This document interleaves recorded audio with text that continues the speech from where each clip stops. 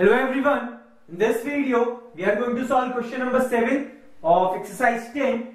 In this question you are given a figure where AD and BE are the medians of triangle ABC and DF is given parallel to BE. You have to prove that CF is equals to 1/4 of AC.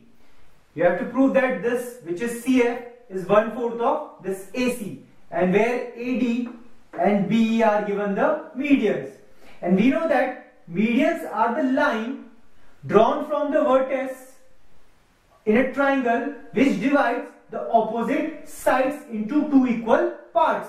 Means this point should divide this side into two equal parts. In other words, we can say that D is the midpoint. Similarly, if B is the median, so BE should meet AC at its midpoint. So E again should be the midpoint. It is given to you. So we can conclude that D and E are the midpoints. This is because they are the meeting point of median and this side, and this is given to you. Now, because here it is midpoint, so we will use the midpoint theorem. So first of all, let's apply the midpoint theorem on this triangle, which is BC, this E. And in this triangle, this side having the midpoint D, and it is given that you are drawing a parallel line from D till F.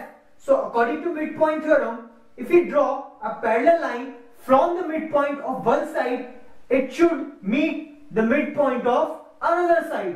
So again, F is the midpoint. This is because of midpoint theorem. You can write it, you can write the theorem as well, but I am writing it in a short way. Now, if this is the midpoint, so clearly this part and this part should be equal. So this can be written as half of this. So FC, or you can say CF, can be written as half of CE. So this is our first equation. Now let's talk about this complete triangle. Triangle is, I am drawing it here.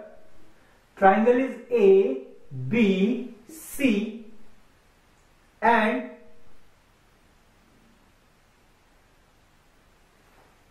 this is the midpoint, which is E, and this is your median. So if this is the midpoint, so clearly this part and this part should be equal, which is this CE and AC must be equal, or you can say that this CE must again be equals to half of AC. So this is our second equation. So in place of CE, here we can write half of AC because these two are equal. So then in place of this we can write it here. So from equation first and second, if we substitute the value of CE in first equation, the equation will become CF will be equals to half, and in place of CE what I am writing is half of AC. So clearly CF will be, when this is multiplied, will be 1/4 of AC. This is what we have to prove here. So CF is equals to 1/4 of AC. Okay, if you are not able to get it, it's better to assume AC any length. Let's say I am assuming AC as 8 centimeter. So I am assuming that the length of AC is 8 centimeter, and if E is the midpoint of this triangle, so clearly this part and this part must be equal. So this must be 4 centimeter and this again must be 4 centimeter. So we can say that this is half of this complete length. So 4 is half of this complete length, which is 8 centimeter.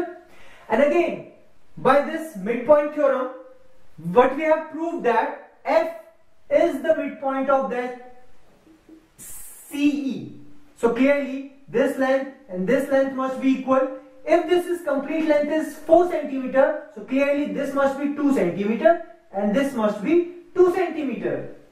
So we can clearly say that this is 1/4 of this complete.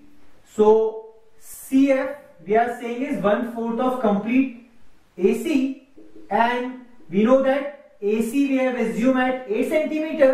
So if I divide this will be 2. So same CF is equals to 2 centimeters. So this is also this is how also you can prove this same thing instead of writing it. So this is how you can solve this question. Thank you.